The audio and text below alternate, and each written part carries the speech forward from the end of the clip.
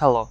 In this month, there were not so many releases of XFCE apps as the devs continue to focus on the next major release of the lightweight desktop environment, XFCE 4.18, which should be soon ready for public testing.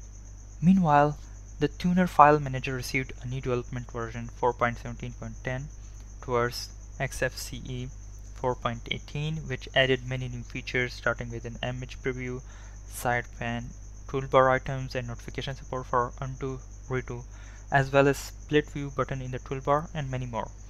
In addition to all these Thunar goodies, October 2022 brought us a new release of Window plugin version 0.5.1, which added a new icon for the window menu plugin, a Croatian translation, and various bug fixes.